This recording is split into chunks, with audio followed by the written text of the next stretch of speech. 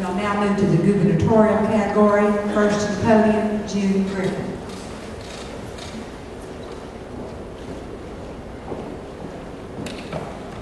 Try to get her to keep from using that red sign.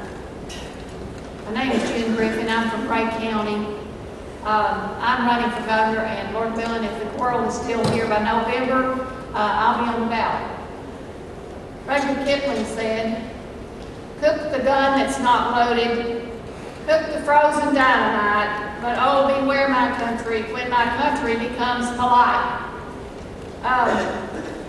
In 1997, after there was a threat up in Hawkins County and Washington County to take down the 10 Commandments, the Lord impressed me to go to every county in Tennessee and ask them to sign a resolution. These are county commissions, that they had a right to post the 10 Commandments. This basic right has been trampled on by the enemies of God in Tennessee. One of the definitions and the criteria for being a governor in Tennessee is that you might unify the counties. You can't see this, but this is a map of Tennessee and what Tennessee wants. 85 of the 95 counties in Tennessee voted by county commissions that they have a right to post the 10 Commandments. There was only one county that voted against it, and that was Williamson.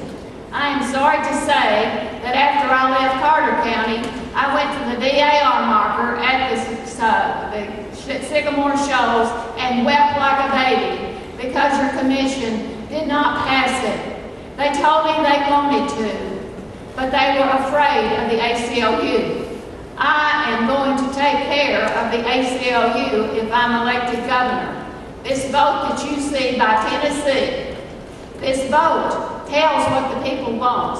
This means that the people of Tennessee not only stand for God's law, which is the definition of sin, which the courts do not want your children to see, but it also means that they will stand by the Tennessee Constitution and the Declaration of Independence and our national Constitution.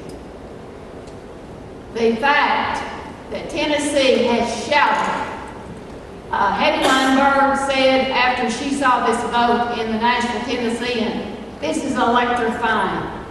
It is electrifying that a whole state would be subdued by a handful of left-wing no-goods. If God will, I could get to Nashville. You're going to see Tennessee shine like it's never shone before. And John Sevier and those Over Mountain men will once more say, "The sword of the Lord and Gideon." Thank you very much.